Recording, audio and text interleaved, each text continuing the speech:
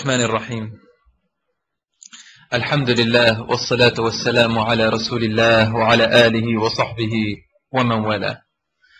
My brothers and sisters in Islam, Assalamu alaikum wa rahmatullahi wa barakatuh. And yet once again I sit here before you honored and pleasured in this wonderful country of yours, which I ask Allah subhanahu wa ta'ala to bless and to only improve it and make it better. My brothers and sisters in Islam, I'd like to begin with a few verses from the noble Quran. بعد أعوذ بالله من الشيطان الرجيم. بسم الله الرحمن الرحيم.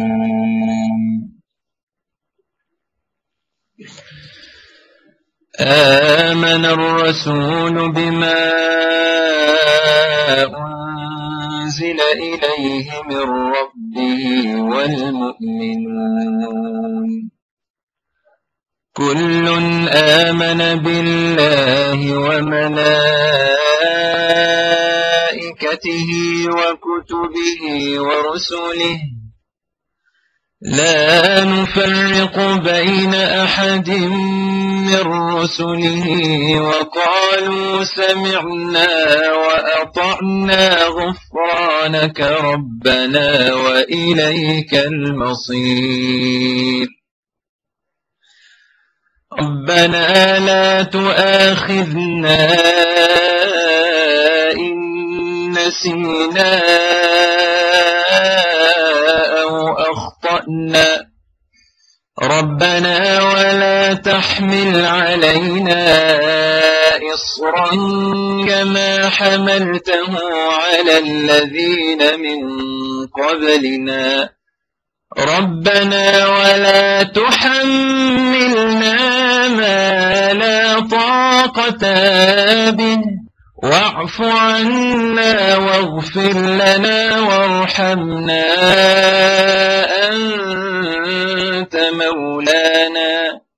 أنت مولانا فانصرنا على القوم الكافرين. Allah speaks the truth. Brothers and sisters in Islam, I start saying, Inni uhibbukum fillah. I truly love you in the cause of Allah subhanahu wa ta'ala. And what greater love is there than when a person loves someone unconditionally only because he or she knows that those whom he loves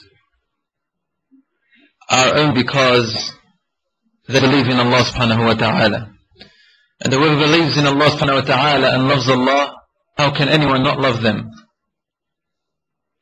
Those who are allies of Allah subhanahu wa ta'ala, how can you not be allies of them? So alhamdulillah for the blessing of this beautiful deen, which unites us no matter which background we come from or nationality, no matter what color we are. I come from a different background to yours.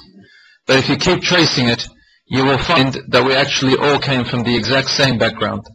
And that is Prophet Adam alayhi salam, who came from turab, who came from dust, from soil. We began from soil and we end up in the soil, the same way we began. This life is a test. It is a trial. And we are tried in our differences in nationalities, color and race. Everything in between is a trial, but the beginning and the end is the same. And then there is day of judgment, where Allah subhanahu wa ta'ala will then reckon us. Allah says in the Quran, Allah subhanahu wa ta'ala says in the Quran, وَكُلُّ شَيْءٍ مُسْتَطَرٍ. Everything is written. And he also says in the Quran, on that day you will all be gathered and nothing will be hidden. That day is day of reckoning. That is the day which we are preparing for.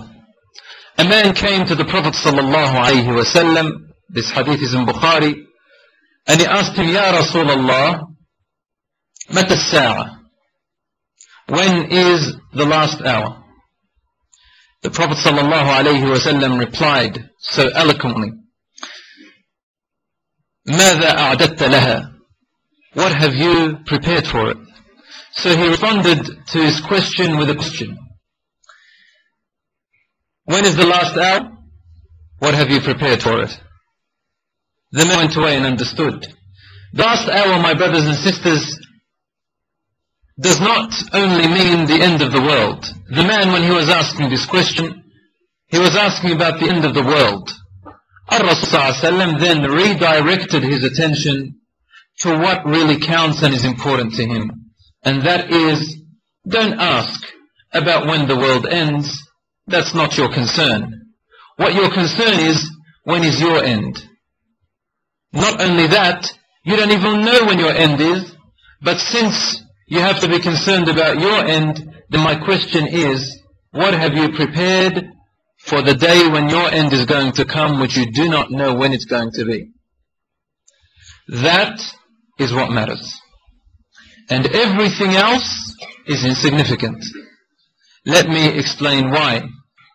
Because, my brothers and sisters, as you all know, and let me reiterate this if you already know it, everything that we work for and build and accumulate in this life, we will, whether you like it or not, you are going to leave it behind by force. Ar-Rasul ﷺ, or the scholars tell us that when a person goes to their grave, they take three things with them, and two of them return, one of them stays. Now, the lesson from this is true. It goes in line with the Quran and Sunnah. Usually, your family goes with you. Friends and family, they go to the grave to bury you with condolences and weeping for your loss. Your wealth may be seen also on the way. Or your wealth may stay not far away, your inheritance. And your deeds, they go with you to the grave. As for your wealth, it stays behind, and your family stays behind, and your deeds stay with you. Who of us will go into the grave with their mother or father? We love them a lot. Who of you will go into the grave with their son or their daughter? Or their brother or their sister, just for one night? 1 minute? None of us will do that, no matter how much you love them. Which of us can take any of their wealth with them? Even if it was you were buried with it, what are you going to do with it? But what you will take with you are your deeds. The good and the bad of the deeds. This is the reality. And I know that everyone knows this. We know it like the backs of our fingers or the backs of our hands. We know it better than what we know our name. Then why, the question is, why do we not work, putting before our eyes in priority our preparation for that day when it comes? When I was in Melbourne, they brought in 3 people to the masjid. They made the news. Everybody's going to die. One of them was a doctor, the other one was an engineer, and the other one was also, I think, a doctor and engineer. May Allah subhanahu wa ta'ala have mercy upon their souls. This is the state of every people. One of their daughters fell into the river. They were on a holiday, and the father jumped in to save her. Then the uncle jumped in to save him. He couldn't, and then the son-in-law jumped in to save them, and all 3 died, including the girl. I thought to myself, subhanallah, Islam does encourage education in every way. And a strong Muslim is better than a weak Muslim. However, what I got out of that, you just can't help but look and think, subhanallah, all these years which we accumulated what we did in this world, on a journey, on a simple holiday, it can happen to any one of us. Fate was waiting, death was waiting right there. And now suddenly, they're in the masjid shrouded in this simple white cloth, and they're about to be buried in their graves. And the family is wailing and crying over them, but what are tears going to do? Nothing can do anything anymore. So Allah subhanahu wa ta'ala does tell us in the Quran, أَيْنَمَا تَكُونُوا يَأْتِكُمُ الْمَوْتِ. Wherever you are, death will come to you. وَلَوْ كُنْتُمْ فِي بُرُوجٍ مُشَيَّدَةٍ. Even if you were within fortresses, high fortresses, death will come to you even if you are hiding behind it. Why am I saying this? Brothers and sisters in Islam, we all ask about what career we want to achieve. And we make that to seem like it is the biggest priority in our life. We ask about wealth and how much we accumulated and how much so-and-so accumulated. And we make that as though it is the priority in our life. We talk about estates and assets and how much we have accumulated of that and calculate it so vigorously into detail as though this is the greatest priority in our life. In fact, some people, they die. Many people die, and when they are dying, they bring their children or their family, and among the bequests, the wills which they leave is, look after the estate, look after the money, don't let so-and-so take this, so-and-so. About money and world, still thinking about it, people are dying. We went to the grave one day, and the imam who was with us, one of my teachers, he says, I ask you a question, look at these graves. Do you think any one of them accomplished or finished what they... did any of them finish what they had of goals in their life before they died? Not one of them finished what they wanted to do. Allah then took them away. So the Prophet ﷺ is saying to him, don't ask when the world's going to end, it's none of your concern. But the question you should be asking, the priority of your thinking should be, ماذا أعددت لها? What have you prepared for that time? What have you prepared for that time? Imam Ahmad ibn Hanbal, rahmatullahi alayh, he knew, like all the other scholars and imams, he knew what the priority in life is. And he was one of those who chose to stay away from the distractions of the world in every way. A true ascetic, Imam Ahmad was. When he was on his deathbed, his son Abdullah entered, his second son. And he heard Imam Ahmad, his father, while he was unconscious in the intoxication of death, Sakarat al-Maut, he was saying the following words, La ba'd, La ba'd, which means, not yet, not yet. Someone saying that at their deathbed gives you a very negative impression, doesn't it? Not yet. Doesn't want to die yet. Doesn't want to meet Allah yet. So when the father came conscious again after a little while, his son asked him, Father, I heard you saying, not yet, not yet. Why were you saying that? I'm concerned. Imam Ahmad said to him, you know, son, that at the time of death, the shaitan comes to a person and never gives up, tries to whisper to you things. And in that unconscious state, just like you see the shaitan in your dreams, he still comes to you. He doesn't give up. He said, the shaitan came to me, my qareen. And when you're born, everyone has a qareen. A companion of the shaitan that stays with you is the one that whispers to you until your death. The qareen, as Allah states it in the Quran. He said, my qareen came to me and he tried to trick me, deceive me. He said to me, لَقَدْ فَلِتَّ مِنِّي يَا أَحْمَدْ. You have escaped me, Ahmad. You escaped my tricks, Ahmad. Like here you are now, you're dying, and I couldn't trick you or make you go astray. Imam Ahmad said, I understood what he's trying to do. He's trying to make me put my guards down, to think that yes, I've won the battle, but the battle is not over yet. He's trying to trick me, he can still get me before my soul comes out of my body. So I was saying to him, not yet, not yet. The battle between me and you is not over yet. Not yet, ya shaitan. Until my soul escapes, then I would have escaped you. So he will keep whispering until my soul comes out. So his priority was to meet Allah subhanahu wa ta'ala while his heart was still pure.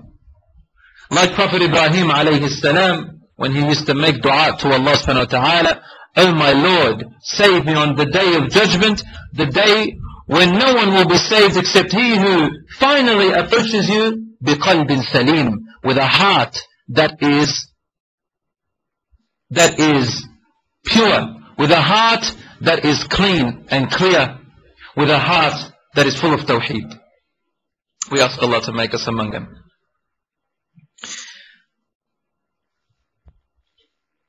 When Allah subhanahu wa ta'ala created Adam alayhi salam, Iblis, as you know, became jealous of Adam alayhi salam. And when Allah subhanahu wa ta'ala said to Adam and to Iblis and the angels to prostrate themselves before Adam, Iblis refused. First it was jealousy. Then it became out of proudfulness or pridefulness. He disobeyed Allah subhanahu wa ta'ala. And then the challenge became between him and Allah. Iblis said to Allah, my priority in life is to lead all the children of Adam astray. وَعِزَّتِكَ وَجَلَالِكَ لَأُغْوِيَنَّهُمْ أَجْمَعِينَ. By your might and by your power, believing in God, Allah subhanahu wa ta'ala, I will lead them all astray. And I will come to them from every corner and every way. I will come to them from the front, from the back, from the sides, from above them and from beneath them, meaning from places where they can't even see me. That he's speaking metaphorically here. I will come to them in ways where they least expected to come. I will approach them in every way I can to lead them astray. I promise you that, my Lord. Until you will not find most of them shakirin. You will find that most of them will be astray and not thanking you for this guidance. Allah said to him, then bring it on. In other words, Qala, he said to him, then go ahead. Fadhhab, go ahead. It's like a person saying, bring it on. Go ahead. فَمَنْ تَبِعَكَ مِنْهُمْ. Whoever follows you among them, then they will also meet the same fate you are meeting. All of them will enter hellfire. Nothing will happen to me. Go ahead. Then Allah said to him, and come to them through different ways. And Allah gave him ideas. He said, come to them through worldly adornments. وَأَجْلِبْ عَلَيْهِمْ بِخَيْلِكَ وَرَجِلِكَ. And come to them with all your horses and all your soldiers and all your powers. You know, the shaitans, the powers and your soldiers. Come to them in every way. وَشَارِكْهُمْ بِالْأَمْوَالِ وَالْأَوْلَادِ. And associate with them, like live with them, with their wealth and with their children. Like come to them through their wealth. Make the wealth an alluring element, and make their children alluring elements as well. وَعِدْهُمْ. And give them false promises. Give them promises. And give them warnings. And give them threats. وَمَا يَعِدُهُمُ الشَّيْطَانُ إِلَّا غُرُورًا. But all the threats and all the promises the shaitan gives you are nothing but deceit. Didn't you hear what Allah subhanahu wa ta'ala says in the Quran? He says, الشيطان يعدكم الفقر ويأمركم بالفحشاء والمنكر. The shaitan will always make you afraid, warn you about poverty. And he commands you to do the wrong and to do the illicit or bad acts. Illicitly bad acts. But Allah subhanahu wa ta'ala promises you forgiveness from him and the reward. So now the shaitan and Iblis is on this road. His priority is to lead you astray. And the means by which he is using are all these adornments which are in life. He even said to him, لَأَقْعُدَنَّ لَهُمْ صِرَاطَكَ الْمُسْتَقِيمِ. I will sit awaiting on your straight path. See this deen that you are going to draw for them, their salat, their zakat, their fasting, all of that, their hijab, I'm going to sit awaiting for them on the deen.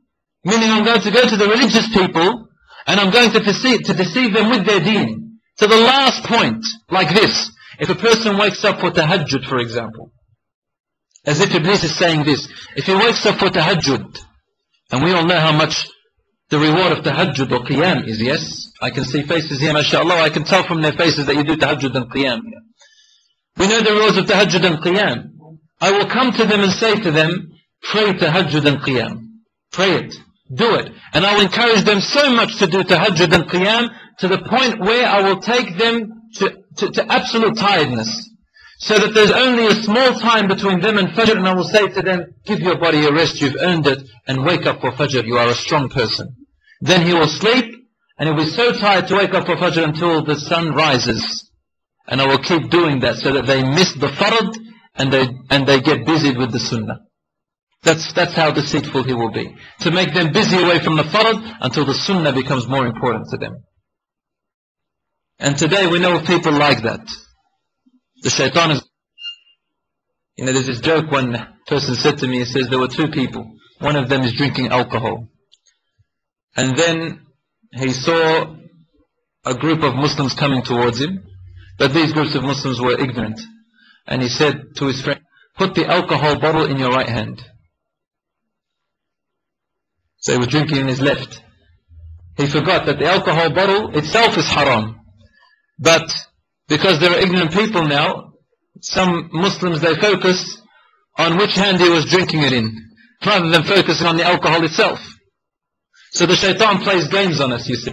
He makes us busy with things that are less important, the sunnah or nafil, and he makes us forget the fard, for example.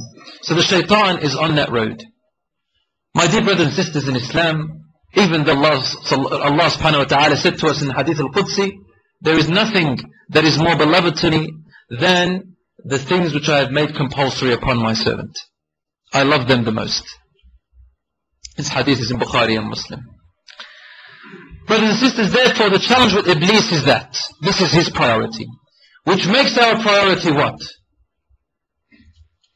Our priority is to not let Iblis or the shaitan or our whims and desires take the better of us and take us away from Jannah, just like he deceived our father and mother Adam and Hawa. This is exactly what Allah subhanahu wa ta'ala says in Surah Al-Baqarah. He says, O mankind, O my servants, do not let the shaitan deceive you away from Jannah as he took away your fathers out of Jannah. And what did he do with them? He made their focus change from the focus which Allah subhanahu wa ta'ala warned them from. What was the focus? Let me remind you what it was. I know you know the story, but I want you to focus on something very important here. Maybe we haven't thought about it.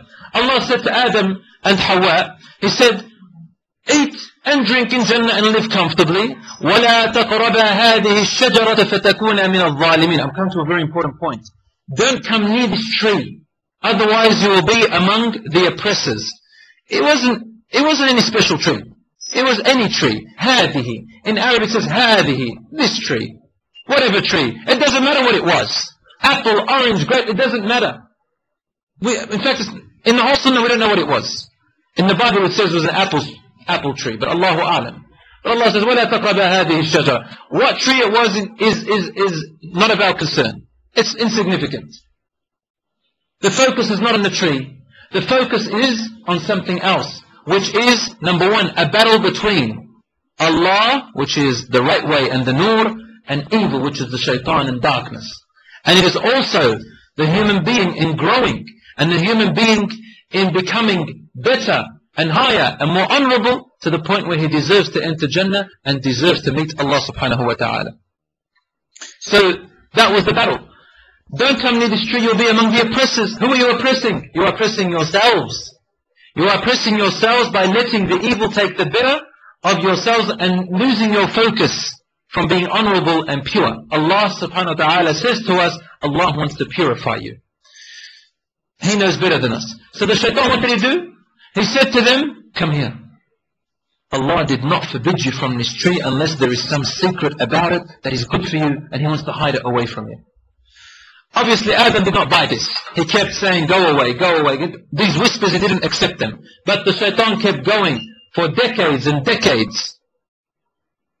And then he said to them, He only forbid you from it because you're going to become angels. You see, the shaitan knows that they won't believe that. But what he's trying to do is to make them lose the focus. Make them lose the focus. Until finally he told Hawa, you're going to be angels. It's the tree of eternity. إِلَّا أَن تَكُونَ مَلَكَيْنِ. Only that because if you eat from it, you're going to become angels. And so the focus changed. Hawa got deluded by Iblis. And her priority changed. Without even noticing. It changed to want something that was a deception. And that is either to become angels or something of eternal living, or some secret which we just need to find out. See how the focus changed something insignificant. So then she convinced Adam, and Adam listened, and they both ate from the tree. And what happened is what happened after that. Both of them were blamed. After that, Adam and Hawa never lost focus again. What did they do? Allah says in the Quran, فَتَلَقَّى آدَمُ مِنْ رَبِّهِ كَلِمَاتٍ فَتَابَ عَلَيْهِ إِنَّهُ هُوَ التَّوَّابُ الرَّحِيمُ. Adam had received some words. Allah doesn't tell us what these words are. However, he received some special words which he learned from Allah earlier, and he said them, by which he repented to Allah subhanahu wa ta'ala. He turned back to Allah subhanahu wa ta'ala, and Allah turned back to him. Allah is the one who loves to turn back to people, and He is the most merciful. Who knows what the meaning of tawbah is? Tawbah. Can anyone have a guess? Tawbah. Anyone? Have a guess. Yes, at the back. At the back. Sorry, I didn't. Sorry, brother? Forgiveness, repentance. Does anyone know the literal meaning? Okay, let's say repentance.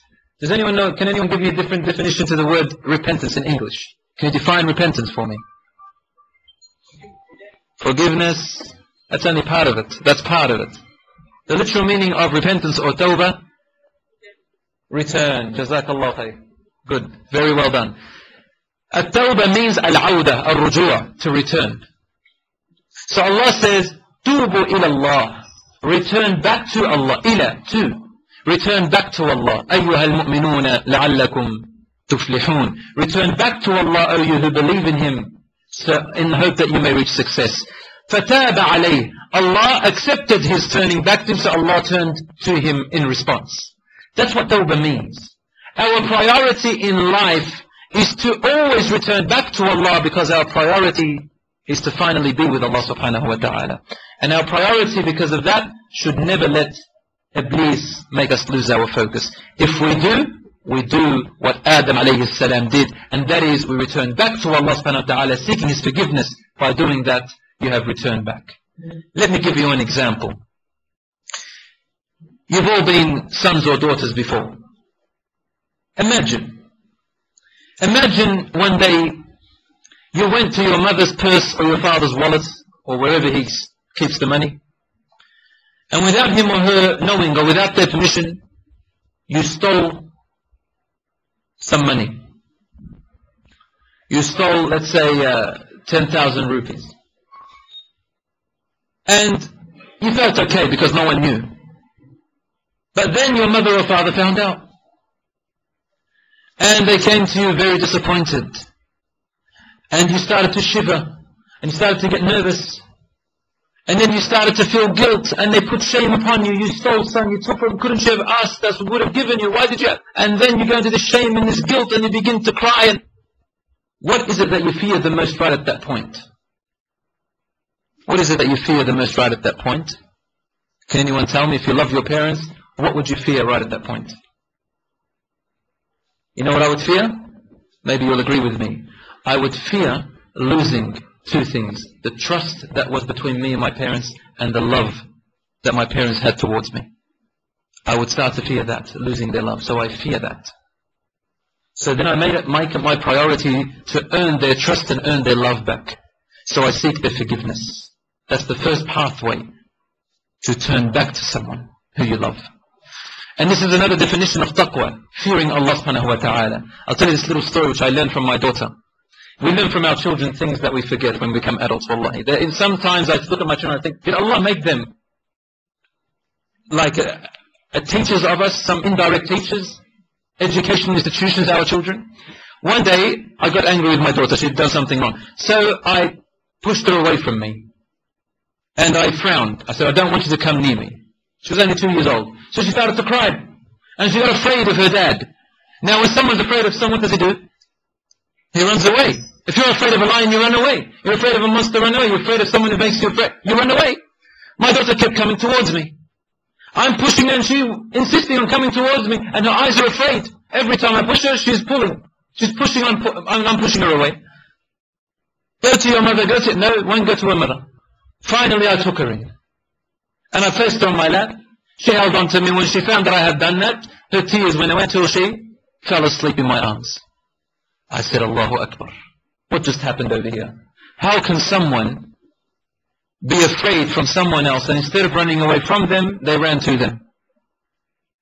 Then I understood one of the deep meanings of fearing Allah subhanahu wa ta'ala. To fear Allah means to fear losing Him. So when you fear losing Him, what do? You run to Him. Allah says in the Quran, فَفِرُّوا إِلَى اللَّهِ إِنِّي لَكُمْ مِنْهُ نَذِيرٌ مُبِينٌ. One of the prophets said to his people, so run away, escape to Allah. I am to you from Him a warner. I'm warning you from Him, so escape to Him. Escape from Him and seek refuge in Him. This is our priority, to always return back to our Lord no matter what happens, and not let Iblis distract us. Because we will always to try that. And every time we return, the shaitan begins to hit his head, especially on day when the people of Arafah are up there and they make dua of the past, and the shaitan begins to run around like a madman, like a dog following its tail. And he begins to grab stone and throw it over his head, as in the hadith, which is a Muslim. And he says, all my work in one day has been demolished. So then he starts again, and again, and again. And wallahi, he doesn't leave you until your soul reaches your godly point. He will try to make you bow to Him, worship Him. And when just leave making major sins, He'll keep going until you make absolute shirk, to guarantee that you will stay in hellfire forever. Not just a little while. He doesn't even want that, won't even settle for that. So the battle is on, my brothers and sisters. Understand that, and then once you understand that very clearly, your purpose of your creation very clearly, and you read about it more, and you research it more and ponder upon it more, by visiting the graves, by listening to durus like this, by understanding, comprehending the Quran again and again and again and again, by asking many questions, by contemplating, by praying to Allah subhanahu wa ta'ala, by returning back to Him in tawbah and feeling that guilt and feeling mercy and going through trials, then you will understand and be clear on what your priority should be in life. What is your priority, my dear brother or sister? What is your priority? I'm asking you this question, a question which I ask myself. A question which every one of us should ask themselves. Every day, every night. What is my priority in life? What do I put above everything else? Where everything else comes secondary or third or fourth or fifth. Now be careful. Be honest with yourself. Be honest with yourself. I don't want to know your answer. I don't want you to know my answer. In fact, I'm only concerned about myself. I'll be honest with you. On the day of judgment, I'm concerned about myself. And I'm not wrong to say that. And you are not wrong to say that. Because even the prophets and the messengers, who are we compared to them? On the day of judgment will say, Nafsi, nafsi. Myself, myself. Go to someone else. Until we reach Muhammad sallallahu alayhi wa sallam, who says, Ana laha, ana laha. I am one for this, I am the one for this. However, who am I? I want nafsi, nafsi on that day. But here I am working and telling you because I'm only wanting myself. So I'm helping you by helping myself. So brothers and sisters, help yourself. Ask this question. What is your priority in life?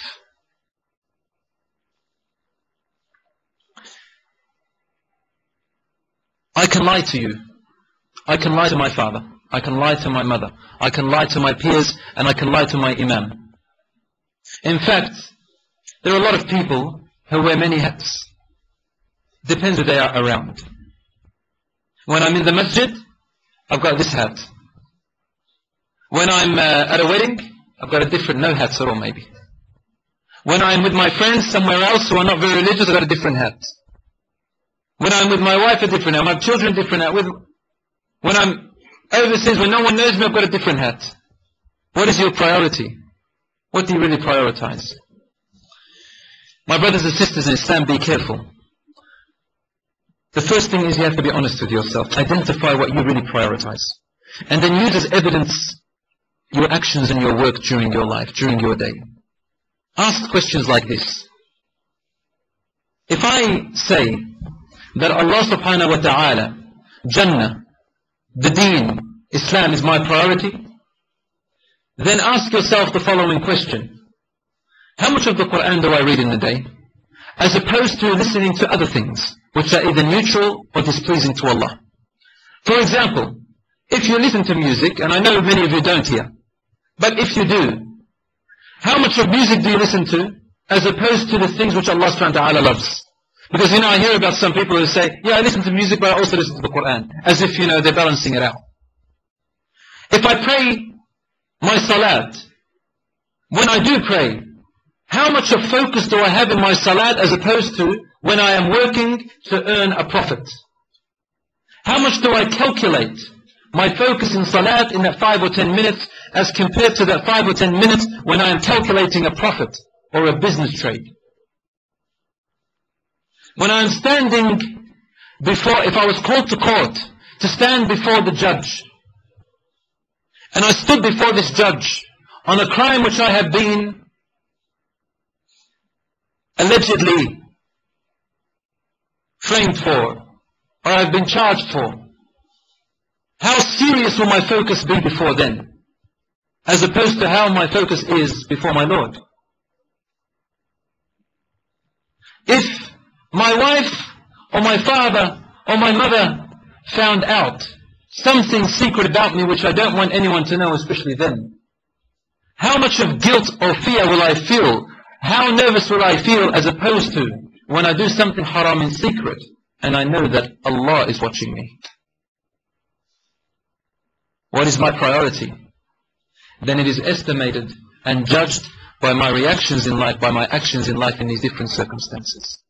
Because my brothers and sisters, whatever is my priority, then my focus, my attention, my reaction to it will be more than anything else, generally speaking. Now, I know that there is people who, all of us, our iman rises and falls. Sometimes we feel the reaction stronger than other times. That's fine. That's fine. But the difference between a person who prioritizes the hereafter to the person who prioritizes everything else in this world is the person who prioritizes the hereafter will always return. And when they return, they have a guilt. And when they repent, their iman rises. But a person who prioritizes this world, they scarcely or rarely repent. They rarely make tawbah. They rarely return. And if they return, they fake about it. Like a person who is a taxi driver, for example, or a person who is earning money from a haram source, and then he takes a little bit extra which he shouldn't earn, puts in his pocket, and with the corner of his mouth says, Astaghfirullah. There was, back in, I don't know, in Lebanon, they have this trick, you know, in business. If you come to buy from me, alright, and I want to charge you double, I look at you and I see you're a foreigner. So I say, oh, he's got money. I'm going to charge him triple. And then I see that you're a Muslim, a religious person. So I use the deen against you. And I want to say, Wallahi, it cost me this much. Wallahi, it cost me $50. And I'm asking you for 40. So I said, how can you say Wallahi? You know what I found out? They said, we don't really say Wallahi, we say Wallahi. Wallahi, which has no meaning. Or some of them say Wallahi, and then beneath their breath they say, Wallahi, it didn't cost me that much. Oh, Wallahi, it didn't cost me that much. So you barely hear those other words, right? And they think that's, what's going on? This person is saying, Wallahi, it cost me, I should believe him. Allahu Akbar. Allah subhanahu wa ta'ala tells us in the Quran about this major sin. There are people who take Allah's name in vain. Who take Allah's name in vain and take the deen in vain. Why? So they can get a little bit out of this world. Rasul sallallahu alayhi wa sallam tells us in another hadith where he says that there will come a time where people will be in so much loss. They will wake up believers and go to sleep in the evening disbelievers. Or they will be in the morning, or they will be at night believers and wake up in the morning disbelievers. They would have sold their hereafter for a few pennies from this world. A time of confusion, a time of great materialism. I sell my hereafter for a little bit of pennies from this world. What am I prioritizing? Your priority, when it's time for work, and it is time for salah, and salah time has this much time, and I know that I can take time off to have a cigarette. I can take time off to go to the toilet. I can even take time off to make a phone call. But when it comes to salat, I will delay it and delay it and delay it, even past this time. Wallahi, I once met a brother back in Melbourne, and he said to me, I said to him, brother, inshallah, I'll see you in Jummah. Which masjid do you go to? He said, I don't go to pray Jummah. I asked him why. He said, well, because I'm working. I said, but akhi, you should try your best to try and take time off for that work, even if it means to sacrifice a bit of your salary. He said, yes, I know, but doesn't Islam say that you should look after your family? I said, yes, but not on the expense of your salah. Then the whole idea of obeying Allah subhanahu wa ta'ala, the whole idea that Allah subhanahu wa ta'ala created in this world is in order to worship Him. And by providing for your family is only because you worship Him. So if you left that worship out, what are you doing? What are you providing your family for? On the expense of leaving your Lord? On the expense of neglecting Allah's rights? No. It's like a person who runs to save an animal when their brother or sister or a human being is dying and they should save them instead. One of the two. But this person says, doesn't Islam say that I have to provide for my family? So it's not on expense of your deen. Allah subhanahu wa ta'ala says in the Quran, يَا أَيُّهَا الَّذِينَ آمَنُوا إِذَا نُودِيَ لِلصَّلَاةِ مِنْ يَوْمِ الْجُمُعَةِ فَاسْعَوْا إِلَى ذِكْرِ اللَّهِ وَذَرُوا الْبَيْعَ. O you who believe, when it is called for the call of Jumu'ah, of the prayer on the day of Jumu'ah, then go to it and leave business and trade. Leave business and trade. And then in the other part of the verse, Allah subhanahu wa ta'ala says, فَإِذَا قُضِيَتِ الصَّلَاةِ. When the salat is over, فَاسْعَوْا. Then go back into the world, وَابْتَغُوا مِنْ فَضْلِ اللَّهِ. And get from whatever Allah subhanahu wa ta'ala has given you of provision. So the priority is our worship of Allah subhanahu wa ta'ala, as Allah says, وَمَا خَلَقْتُ الْجِنَّ وَالْإِنسَ إِلَّا لِيَعْبُدُونَ. I have not created the jinn nor the human being for any other purpose except to worship me. Except to worship me. So what we need to know is, why are we here? We are here to worship Allah. We are not here to ask questions that our mind is not fit to understand, such as what does Allah look like, or the things about Allah subhanahu wa ta'ala Himself, which are none of our concern. Your concern right now is that you've got a short time to live. 50 years, 60 years, 10 years, 20, Allahu A'lam. But you have this time to live. What are you going to do with that time? Because the clock is ticking. The clock is ticking. If you were deprived of food and you were starving for 3 or 4 or 5 days, what would be the only thing on your mind? Food. If you were deprived of water for 2 days, what would be the only thing on your mind? Water. If you were deprived of food and water, and the only thing on your mind is water and food next, what if in that time you were deprived of oxygen? You couldn't breathe. You couldn't breathe for 5 seconds. What would be the only thing on your mind then? To breathe. Will you think of the water and food anymore? You think of breathing. That becomes your priority. Our salat, our worship, all of that is like that analogy. Everything becomes secondary until the worship becomes your food and your drink. You know, there's a saying from the scholars which I read once, a good analogy. They said the Sahabas, they used to place the deen like a crown on their head, and the world was in their hands. So that when the crown went out of place, they put what was in their hands on the floor and fixed their crown. So they put the dunya on the floor and fixed their deen. Today the priorities have reversed. The crown is the dunya, and what's in your hand is the deen. When the dunya goes out of place, we put the deen aside, we fix our dunya, then we get our deen. It's secondary. Secondary. And the world of secularism today has succeeded in entering the minds of youth, and the Muslim youth are also attracted by this, to make us seemingly, or make us believe that deen is only inside the home, only inside the temples. As for politics, as for social life, as for the outside world, it has no business. No business in anything. Deen is for yourself, and everything else, deen has nothing to do with it. So, the priority in our life, what is it really?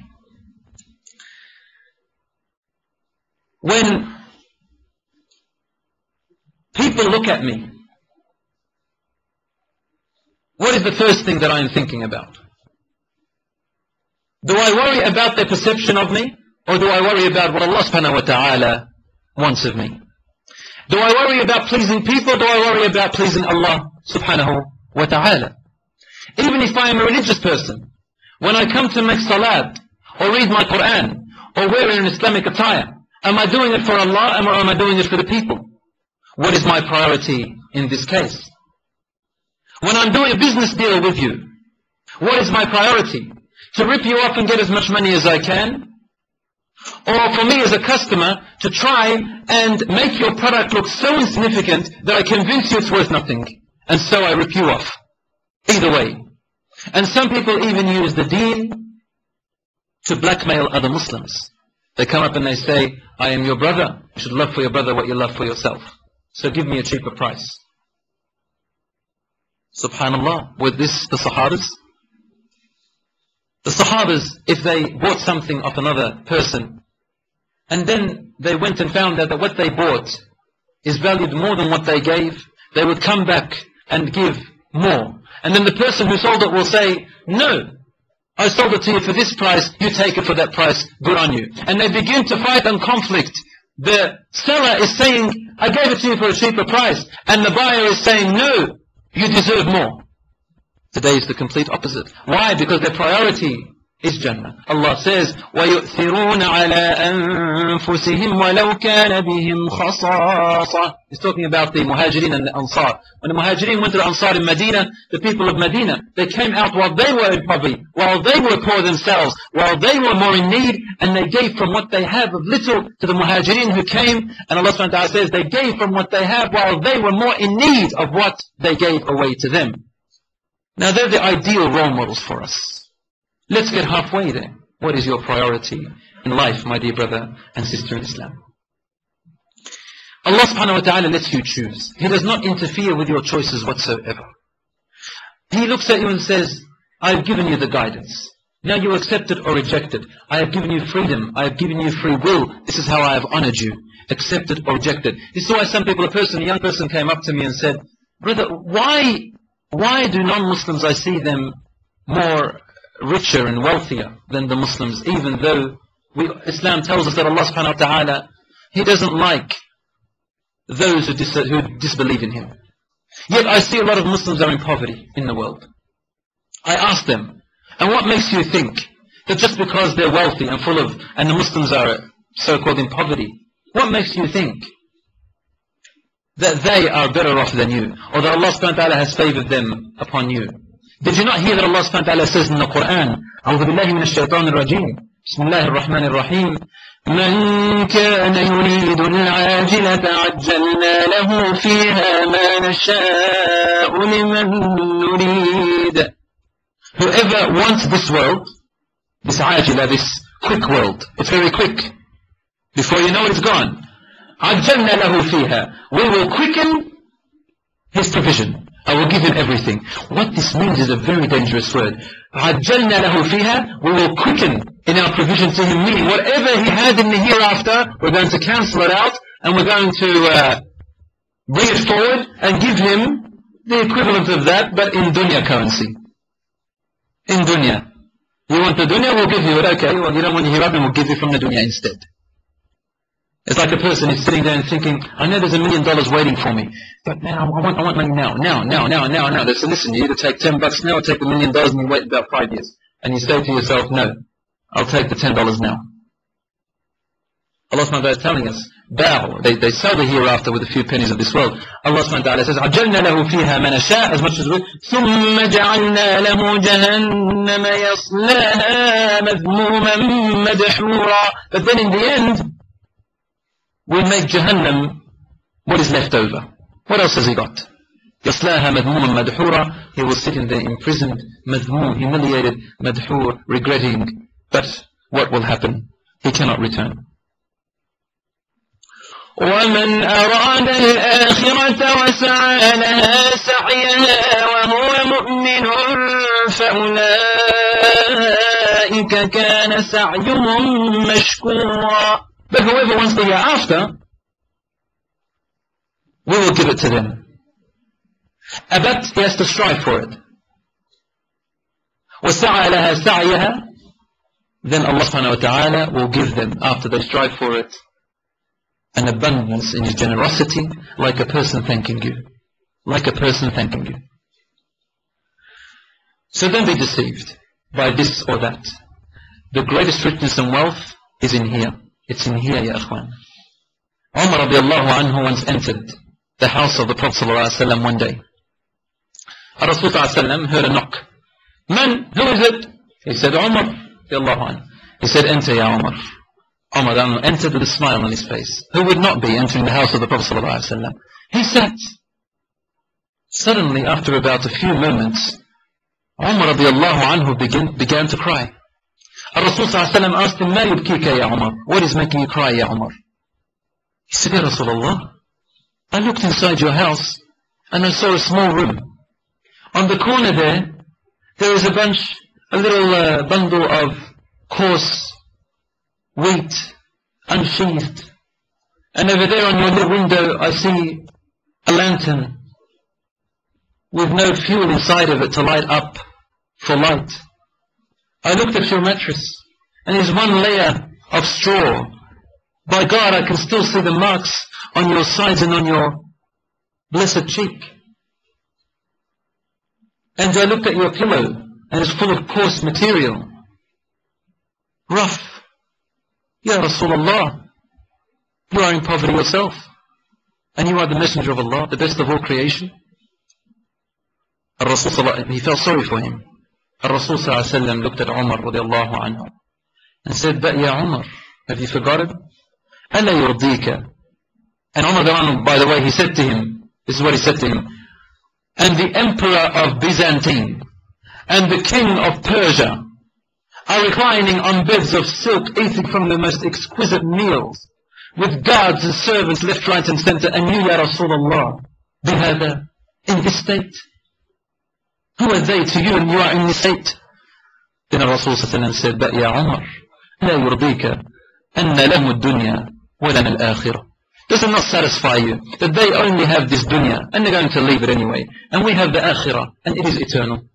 That's when Umar radiallahu anhu wiped his tears and said, Bala yurdini. Yes, it does satisfy me. It satisfies me. So what are we working for?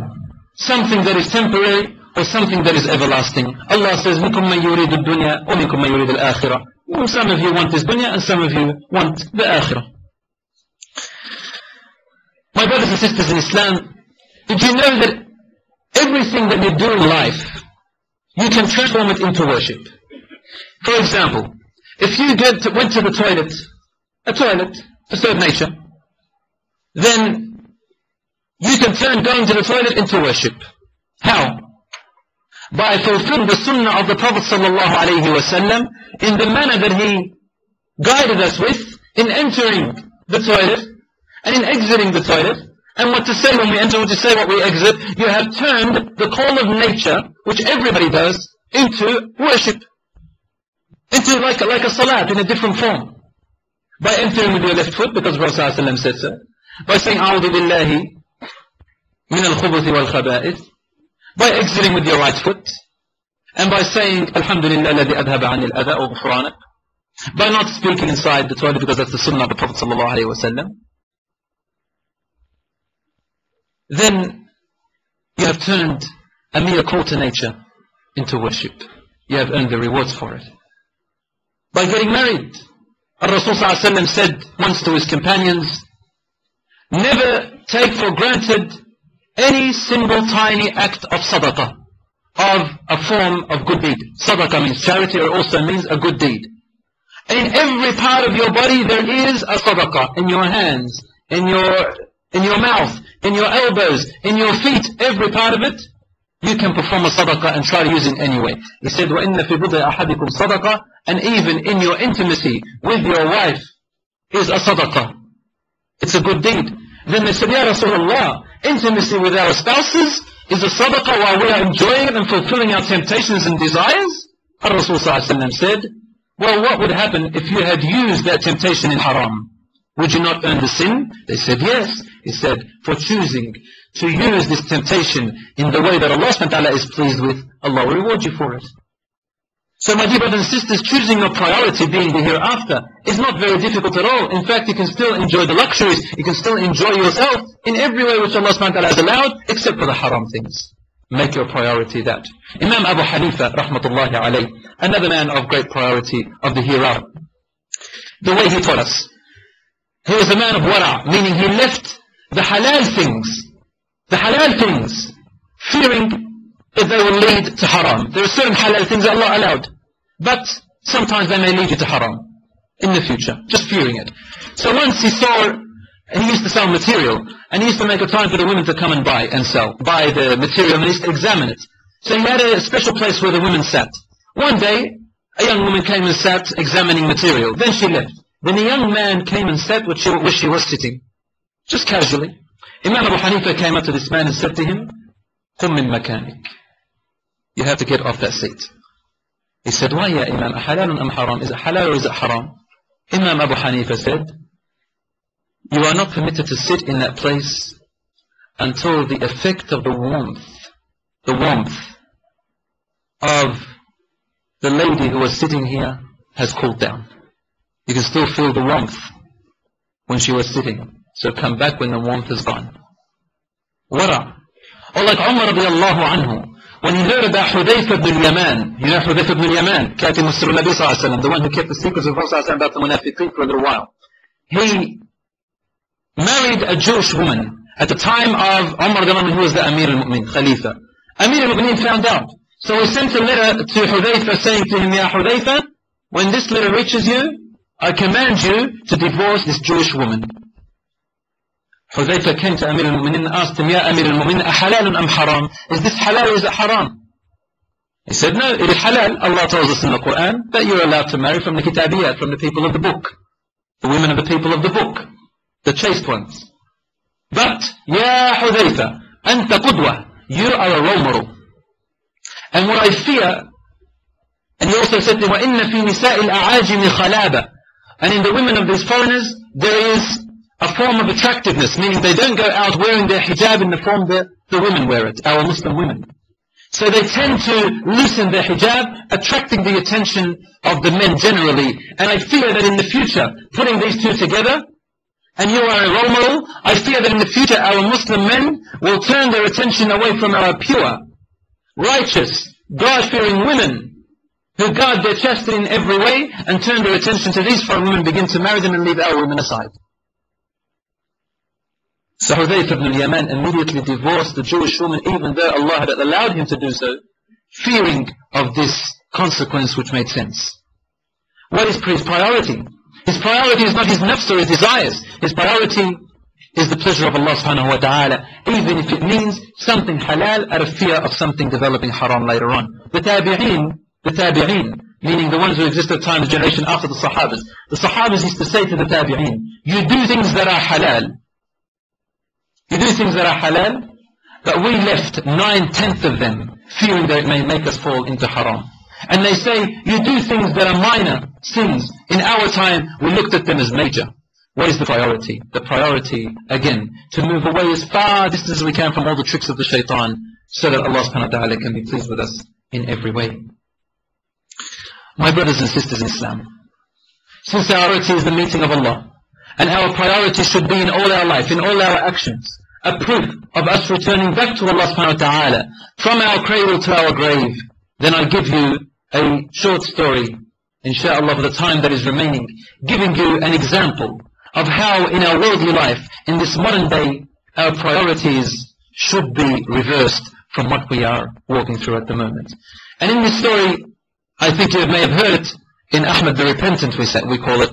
In this story, we'll understand that when a person turns away from Allah subhanahu wa ta'ala, or is tried with something, whether it is of hardship, whether it is of sin sometimes, whether it is of depletion of wealth, no matter what it is, you will understand that the priority is to return back to Allah, and you understand the value of it. Allah subhanahu wa ta'ala says in the Quran, إِنَّمَا الْمُؤْمِنُونَ الَّذِينَ إِذَا ذُكِرَ اللَّهُ وَجِلَتْ قُلُوبُهُمْ وَإِذَا تُلِيَتْ عَلَيْهِمْ آيَاتُهُ زَادَتْهُمْ إِيمَانًا وَعَلَى رَبِّهِمْ يَتَوَكَّلُونَ.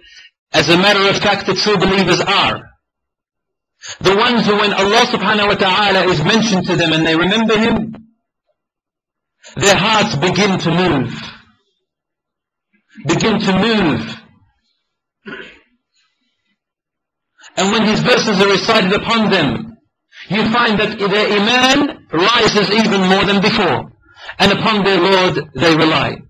This is the state of people who, when their priority is pleasing Allah subhanahu wa ta'ala, when they fall into sin, or they neglect their duties with Allah subhanahu wa ta'ala, when they remember Allah or remember His ayat, the effect of it, if you want to know if your priority is really Allah, when you fall like this, you will find that the effect of it is in your heart. The proof of it is in your heart. The proof of it is in your iman. You find that your iman rises. You find that your heart begins to regret. Allah says, لا أقسم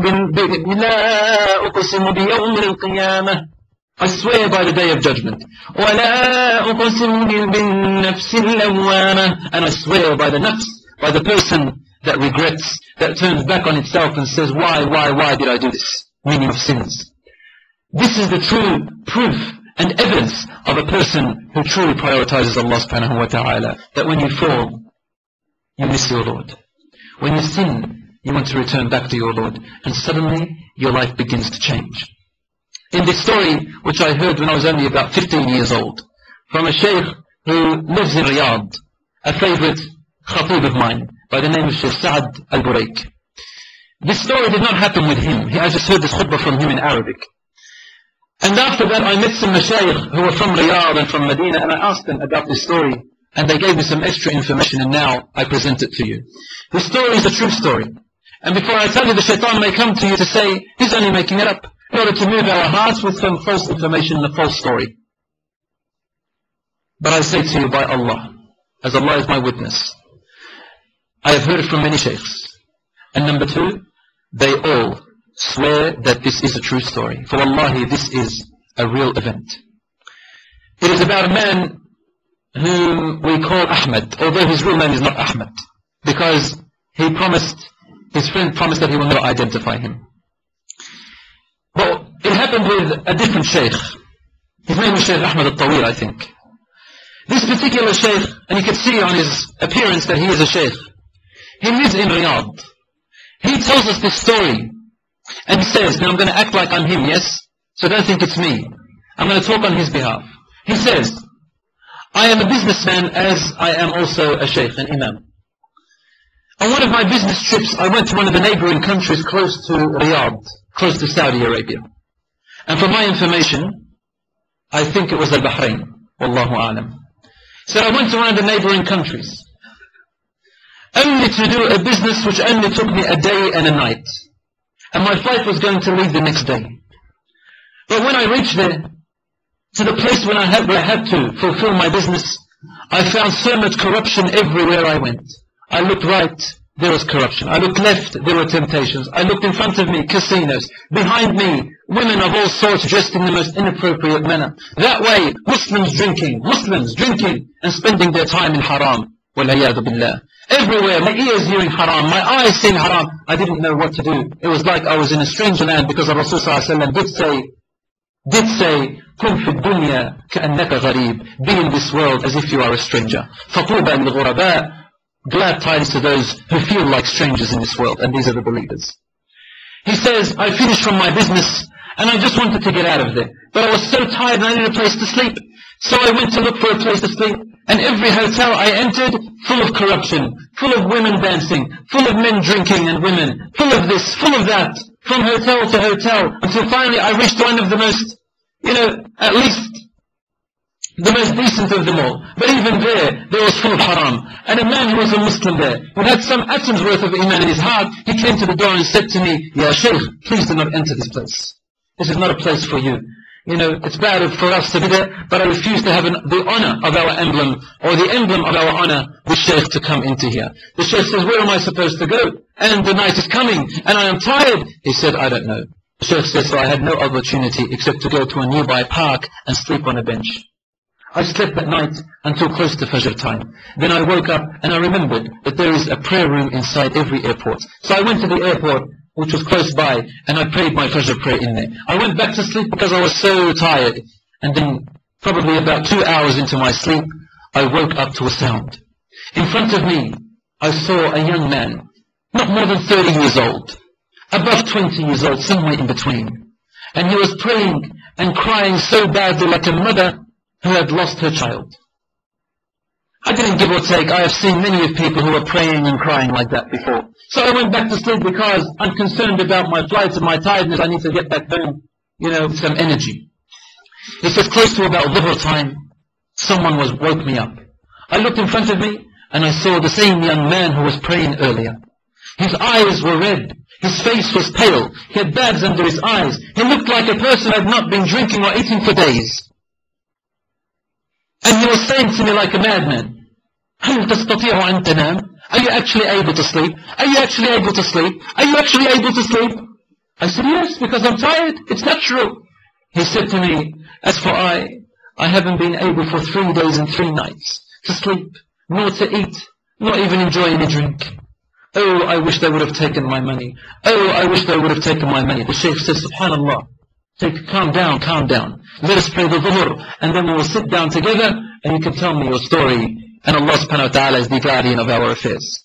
He said, him and I, who were the only ones in the airport, in the prayer room, we prayed the dhuhr, and we sat down together. I listened to him, and he said to me, I am a young man who comes from a line of princes in the city of Riyadh in Saudi Arabia. The same place where this sheikh comes from. He said, I came from a place where all the wealth, all the exquisite meals, the best of palaces, the best of beds, the best of cars are beneath our disposal. Everything I ever want and I wish for, it comes to me. We have servants, we have wealth coming from every corner of our home, every corner of our lands. He said, but I got bored of this routine of wealth and servants and this and that, and I wanted to try something new. I thought to myself, is this all there is to life? Wealth and more wealth, and then what? I want to try something new, which explains to us the celebrities and the wealthy people, why they go on drugs, why they go on pills like ecstasy and heroin, why they get drunk, because they want to get out of the reality of this world. He said, I got bored of this routine, so the shaitan played tricks in my mind. I said to myself, the only way I'm going to enjoy myself is to go out of this city, to a place where no one's watching me, where my wife can't see me, my children can't see me, the sheikhs around me can't tell me off or advise me. This is the shaitan telling me this, right? So I wanted to go, and that's what the shaitan does. He doesn't tell you, go out, enjoy yourself, and worship Allah. He says to you, why don't you go out and see the world, in the world of tourism, let down your hair a little bit. It doesn't matter if you do a few sins, they're only minor. When you come back, you pray and it'll wash it away. Don't worry, you are a religious person. You've lived for 20 or 30 years of your life, reciting the Quran, memorizing the Quran, praying your prayers, going to Hajj. Allah subhanahu wa ta'ala will forgive you from a little bit of sin here or there. But you need to go out. That's the trick, where no one can see you. And that is when your true iman is put to the test. When no one can see you except Allah subhanahu wa ta'ala, what will you do then? What will you do then? Will you take off your hijab when no one else is seeing you because everybody else has got it off? Will you stop praying because no one else is seeing you and no one here is praying, no one cares anyway? Will you take for yourself a mistress or go with a boyfriend and girlfriend because everybody else has them and it's the norm over here? What's the big deal? No one's seeing me anymore. No one's going to reprimand me. That's what the shaitan does. Go out into the world of tourism and forget. Enjoy yourself. He says, so I came to this country that you and I are in. And I got to meet some people. We became friends. But friends of not iman, not friends of piety, not friends of advice, friends of entertainment and fun. Because this is what I came for. I didn't come to do major sins. I didn't come to do many bad things. I'm married and I have children.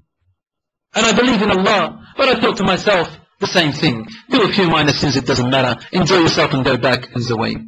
He says, but little did I know that these people whom I met, this was something very normal to them. They were doing it year after year, months after months. They used to be married and they'd come here and they'd sleep around. They'd fornicate, they'd commit adultery, they would drink and they would return and make a little bit of a tawaf and a umrah and believe that all their sins are gone. Allahu Akbar. This is how the shaitan plays with us. As the Prophet ﷺ said inside Bukhari and Muslim, he said that the biggest reasons why people among my ummah will enter hellfire is muhaqqirat al-dhunub, when they look down upon sins. They look at minor sins and say they're nothing, so they accumulate until they turn into major sins.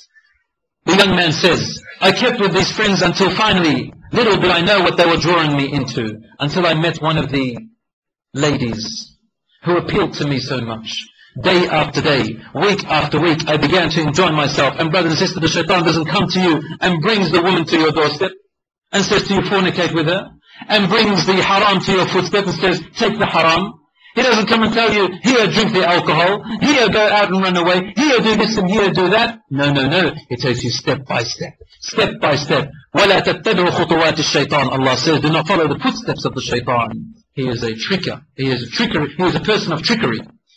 He says, suddenly, I just found myself with this woman. And then my iman began to drop, and drop, and drop. My temptations began to overcome me, as a man does. And then I was secluded alone with her. I don't know how, but it was full of laughter, full of jokes, full of entertainment, that I thought to myself, it doesn't matter, I'll be safe, until finally I was secluded with her, and I found myself, without even noticing, committing the act of zina.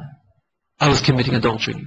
And after I had committed adultery and finished what I had done, suddenly I felt like there was a pain, an electricity run from my head down the back of my spine, a pain in my stomach. My senses came back to me and I felt a cold, freezing feeling. And then I began to scream. I remembered my Lord. I said, Ya Allah, zanayt. ولأول مرة أزني كيف انتهكت هذا الجدار. I have committed adultery. It is the first time I do such an act. How could I have brought myself to this? What will I say to Allah when Allah says to me, Abdi zanayt, my servant has committed zina? I will have to say, yes my Lord, I did, and I used these legs which you created for me to go and do it.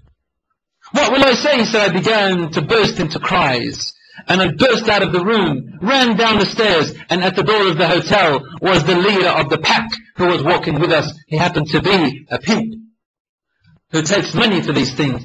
At the door he was drinking a bottle of alcohol, of wine. And he said to me, what is wrong with you? What is wrong with you? And I looked at him and said, I have committed adultery. Do you know what adultery means? I have committed adultery. What will I say to my Lord? And the man said to me, the matter is simple. Here, just take a bottle of this wine, get intoxicated and you'll forget all your worries. Allahu Akbar. Take a bottle of this wine and you will forget all your worries. And then he said, how can you do this to me? After you have prevented me from having a spouse in Jannah, now you want to prevent me from having the wine of Jannah. Because what you take from this world, if you die on a major sin, then you will not take this. It will be a cause for you to enter hellfire and you will be denied this drink or this woman for a while. Maybe even for eternity, Allahu A'lam. Only Allah knows. But this is what he said to him. Then the man said to him, the dirty man, the evil man, he resorted to religion now. He wanted to make himself feel better because he's a Muslim himself. He said to him, as a lot of Muslims think and say, Inna Allah ghafurur rahim. Allah is most merciful who forgives all sins. Inna Allah ghafurur rahim. But he has forgotten that Allah is also shadidul iqab. He punishes severely. He has prepared for the evil criminals on the day of judgment a fire with 70,000 rains. On every rain there are 70,000 angels. It has an inhalation and exhalation. When it sees the evil criminals, it begins to scream out to say, where are the criminals? Give me them. And the angels are holding it. 4,900,000,000 angels, huge in size, holding the reins of Jahannam. Why? Not to drag it.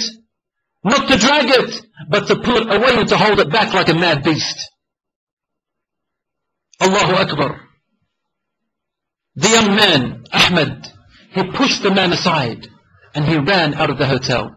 He said, for 3 days and 3 nights, I've been raving the streets, going around, running around, not knowing what to do. I wish they would have taken my money. I wish they would have taken my clothes. But instead, they took my iman and my dignity. How do I return back to my Lord? He said, the first place I could think of was this little prayer room in the airport. You see, the heart wants to come back to Allah subhanahu wa ta'ala, because that's his priority. The Shaykh says, I didn't know what to say to him, but all I could remember was the most hopeful ayah in the Quran, Surah Al-Zumar. I said to him, Allah says, قُلْ يَا عِبَادِيَ الَّذِينَ أَسْرَفُوا عَلَىٰ أَنفُسِهِمْ لَا تَقْنَطُوا مِنْ رَحْمَةِ اللَّهِ إِنَّ اللَّهَ يَغْفِرُ الذُّنُوبَ جَمِيعًا إِنَّهُ هُوَ الْغَفُورُ الرَّحِيمُ. Say to my servants who have reproached who have regretted what they have done, who feel pain, who feel regret for what they have done, do not despair from the mercy of Allah. Allah forgives all sins. He is the greatest forgiver, most merciful. The young man Ahmad looked at the Shaykh and he said, Allah will forgive everybody except for me. I do not deserve to be forgiven. He's not saying it out of kufr, but he is saying it out of this deep pain which he is feeling. He's saying, I don't think I deserve to be forgiven because of the grave sin I have done. Suddenly, the sound of the microphones were telling him that the flight is about to leave. So the Shaykh says, I took his number and I said to him, Inshallah, we'll meet back in Riyadh if Allah subhanahu wa ta'ala wills it. The Shaykh says, I went onto the aeroplane and I was thinking, it doesn't matter, he'll think about it for a week or two like everyone else, and then slowly the pain will go away. He said, after 3 or 4 weeks, young Ahmad calls me and he said, I need to meet you immediately. I went to the masjid and there I saw him. When he saw me, he hugged me and then he shook my hand. He said, Akhi, Shaykh, I did not come to say hello, but I have come to say farewell. I asked him, where are you going? Khair, inshaAllah. He said, I have come to bid you farewell, and if Allah subhanahu wa ta'ala wills, we will meet again in Jannah. The Shaykh looked at him and he said, I don't know what to say. I said, what are you talking about? What do you mean we'll meet in Jannah? What has come across your mind? He said, I want to give myself into the Saudi government. And over there, they still practice the law of the death penalty upon someone who commits adultery if they give themselves in. The Shaykh says, I didn't know what to say. I looked at him and I said, Ya akhi, you have a family, you have a wife, you have children. Keep this sin a secret between you and Allah. There is the forgiveness of Allah. Use another pathway. Rasulullah opened another pathway. But everything I said seemed to go in vain. The young man Ahmad said to me, I want to be saved from hellfire, and my wife, and my children, and everyone who exists cannot save me from hellfire unless Allah subhanahu wa ta'ala accepts me and forgives me. The Shaykh says, ضاقت بي الأحوال. I didn't know what else to do. So I grabbed hold on to him, so then let him go. And I said to him, listen, just for the favor that I did for you, to keep in contact with you, I want you to do one favor back for me. He says, I will do anything for you, except don't tell me not to go. I am going to give myself in. I've decided. The Shaykh says, it's something else. You and I must go to the greatest Shaykh that we know in Riyadh. And we will ask him about your situation. And if he says, give yourself in, I will go myself and I will give you in. Young Ahmad said to him, okay. But if the Shaykh says you have to give me in, you have to obey. He says, fine. So they went to this noble Shaykh in Riyadh. And this alim said, لا يسلم نفسه. Tell him not to give himself in. There's another way out. And this alim himself, he says, every night, for the past 4 or 5 nights, this young man Ahmad kept calling me. And I would wake up in the middle of the night sometimes to answer his call. He'd annoy me, say to me, اتق الله يا شيخ, fear Allah ya Shaykh, وأنا أتعلق برقبتك يوم القيامة. I will be held upon your neck on the day of judgment. And I will say, my Lord, I wanted to give myself in, but this Shaykh, he prevented me. And the Shaykh kept on saying, I did not give you this fatwa except out of pure knowledge and evidence. Finally, young Ahmad settled and accepted it. But that wasn't enough. He called our Shaykh and he says, I want to meet you again. The Shaykh came back to the masjid and he says, I want to farewell you a second time. I asked him, where are you going this time? He said, I want to go to Hajj. You see, this is what happens. You want to return back to Allah. I want to go to Hajj. I said to him, subhanAllah, let's go together. So young Ahmad said, no. So I thought maybe he's got his own qafilah, his own group that he wants to go with. So he went. He said, as we went to Hajj, I was looking for Ahmad everywhere, but I couldn't see him. But on the day when it was the rajm, the stoning, I looked and I saw Ahmad. I called out to him, Ya Ahmad, I'm here, come. Ahmad looked at me and he ran away. I thought, subhanAllah, what changed his heart towards me? Have I done something wrong? He said, when we returned back to Riyadh, I met with him immediately. And I asked him, Ya Ahmad, what made you run away from me on the day in Hajj? He looked at me and he said, few things. He said, كنت مشغولا بالاستغفار. I was too busy seeking Allah's forgiveness, ya akhi. أنتم أناس أطهار. You are pure people. You don't need it as much as me. You don't need it as much as me.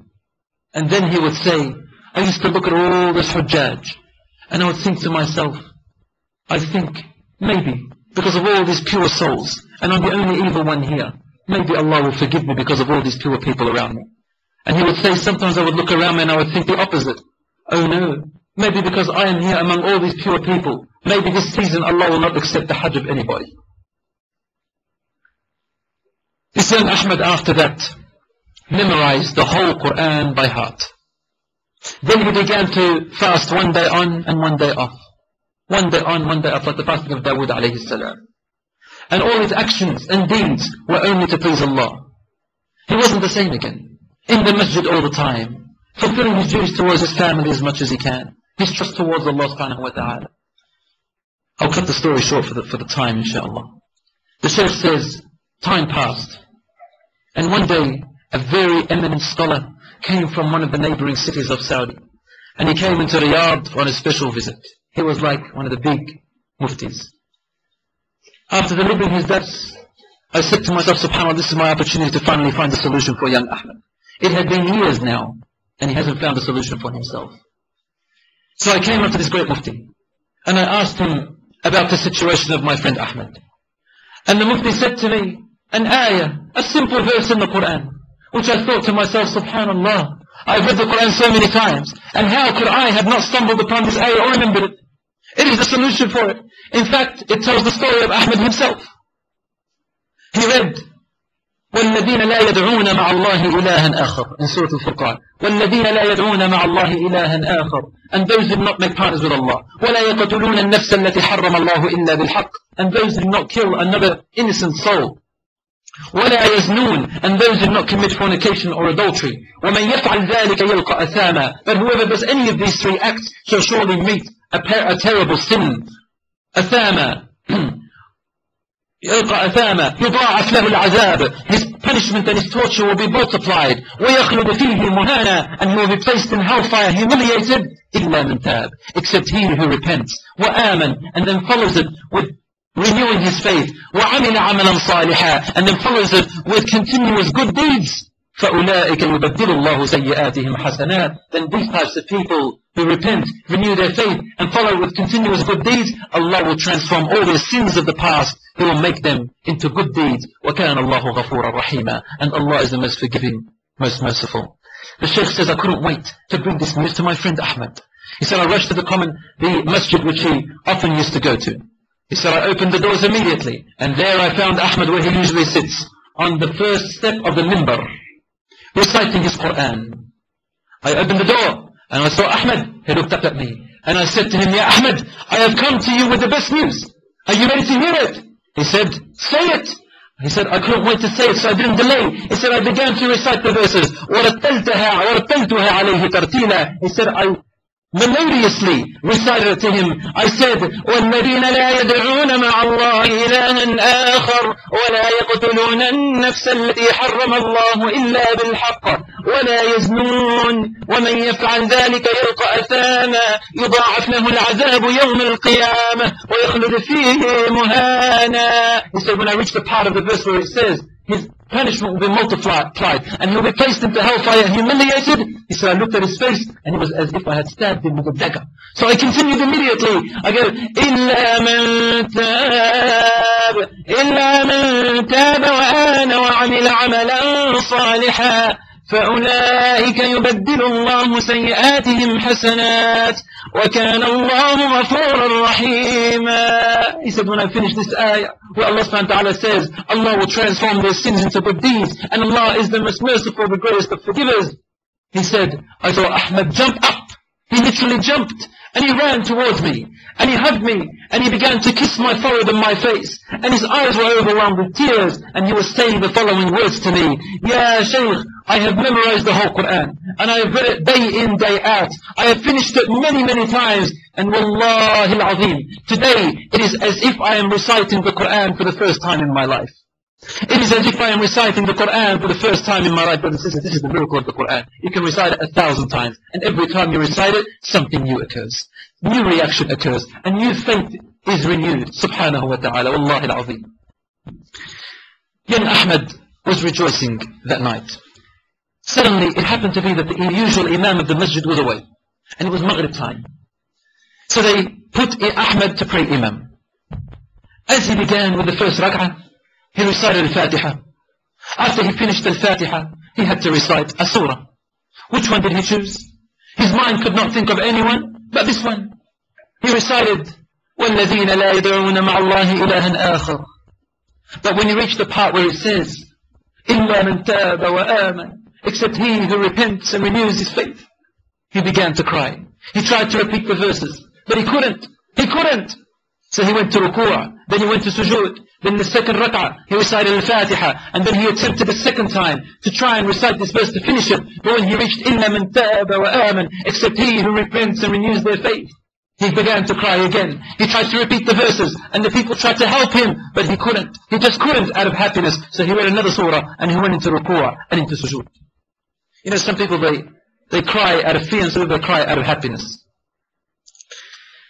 Sheikh says, months passed, and there was a time I didn't hear from Ahmed for a while.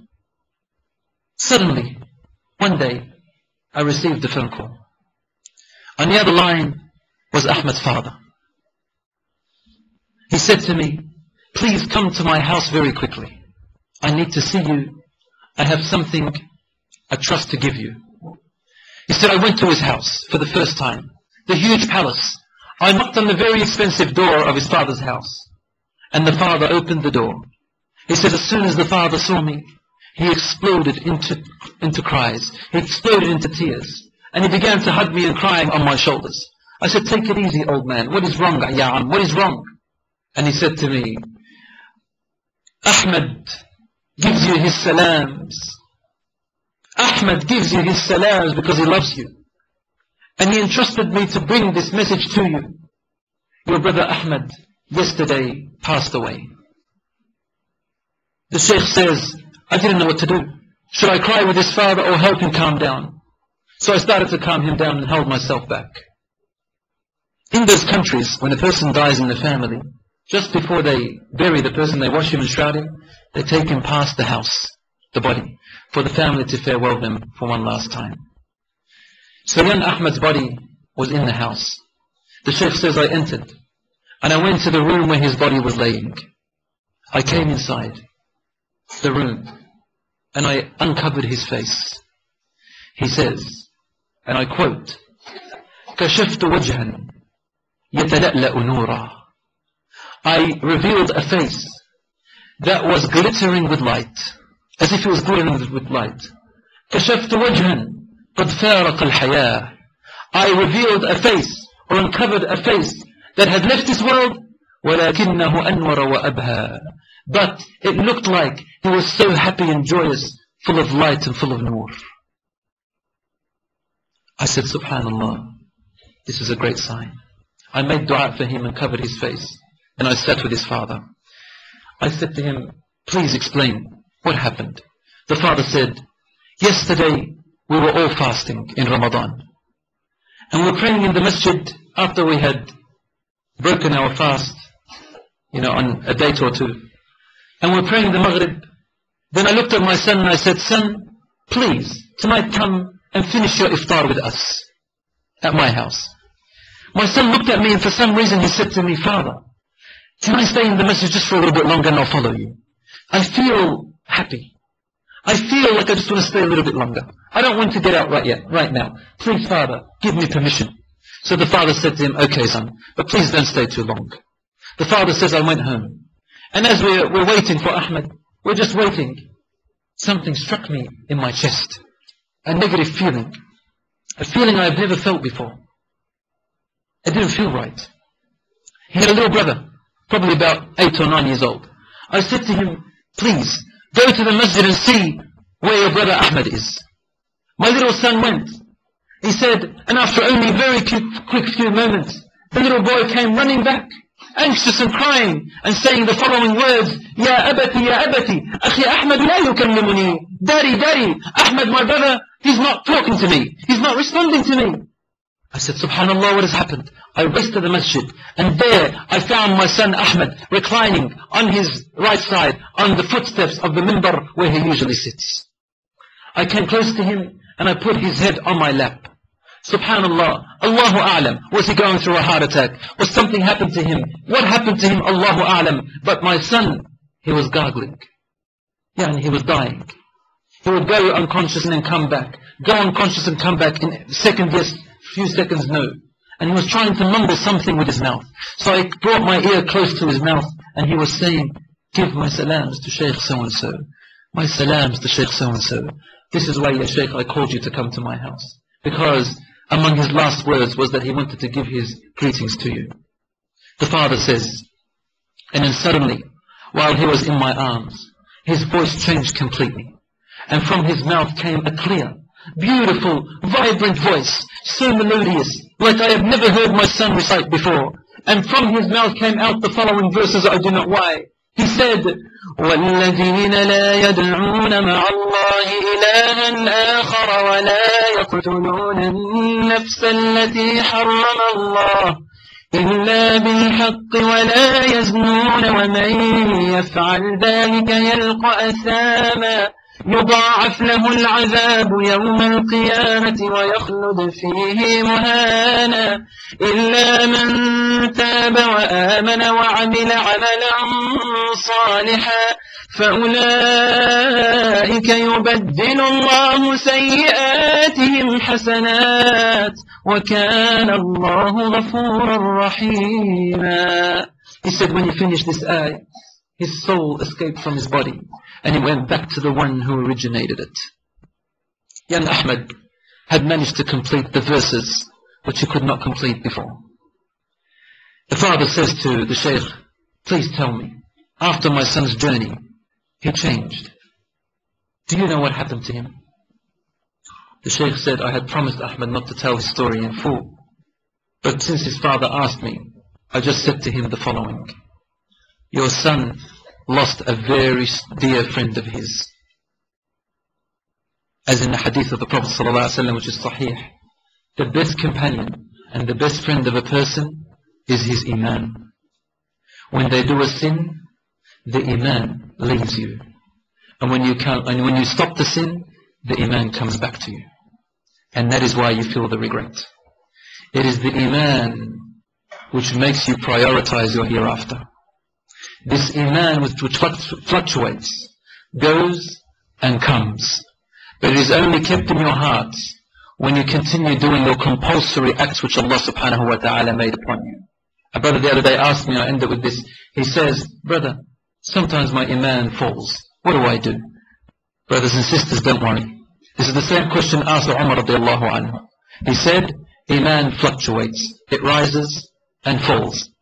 I think only Imam Abu Hanifa disagreed with this view, but the others agreed. But nevertheless, they all agreed that when you feel that you are far away from Allah, then it means. And therefore, they all said, resort to forgiveness. Make istighfar. Make istighfar. Make istighfar. Because when the sins accumulate on the heart, it darkens it. And when you feel that your iman, now for example, if your iman is high, increase in good deeds. Go and pray a few maraka'at. Go and donate something. Go and help your mother or father. Go and reconcile between you and someone. Make some dhikr. Read some Quran. Make dua. Any piece of good act. Go ahead and do it a lot. Because when your iman is high and you do good deeds, what happens? The next time your iman goes down, it won't go as low as before. It's like muscles or exercise. When you exercise them more, they go down a little bit, but then there's muscle memory. So it comes back. And so does iman. Iman has muscle memory. My brothers and sisters in Islam, this cannot happen unless your priority is right. Our priority is the hereafter. Everything comes secondary. So my dear brothers and sisters, no matter what you do, remember, what is it that pleases Allah subhanahu wa ta'ala the most? And then do it. Whether you are in a business transaction, how will Allah subhanahu wa ta'ala be pleased with you in doing that business transaction? When you get married, what is the best way that Allah subhanahu wa ta'ala advises you? To do your walima, to do your wedding, to look after your spouse, to raise your children, and go ahead with that. When you go for a vacation, what is the best way that pleases Allah in fulfilling your vacation? When you earn money, what is the best way to earn it? And when you spend it, what is the best way to spend it? Your youth, enjoy it. But what is the best way to enjoy it? And what is the haram way to enjoy it? All these actions are halal for you. However, look at what pleases Allah in them and what displeases Allah subhanahu wa ta'ala in them. If you do so, continue what you are doing. Enjoy life. But make your priority in all these actions Allah subhanahu wa ta'ala. When you see food, for example, you don't know if it's halal or haram, your priority kicks in. Is it your desire of eating that food that is better? or is your desire to please Allah better, so you leave it, for example. A doubtful matter is in front of you, you don't know if it's halal or haram. Do you think it is safer to go ahead and do it on doubt, or to leave it? It is better to leave it and to be safe, because your priority is to worship Allah subhanahu wa ta'ala. And remember this, a little bit of good deeds that are righteous and correct are better than a lot of deeds that are mixed with doubt. A little bit of knowledge which you are firm about than a lot of knowledge which you are not so firm about is better. This is how we live our life. We ask Allah subhanahu wa ta'ala to accept our actions of good deeds, and to forgive our sins, and to assist us in worshipping Him, and to let us die a death in which He is pleased with, to meet Him on the word of La ilaha illallah with a peaceful heart. هذا وصلى الله على نبينا محمد وعلى آله وصحبه أجمعين وآخر دعوانا أن الحمد لله رب العالمين والسلام عليكم ورحمة الله.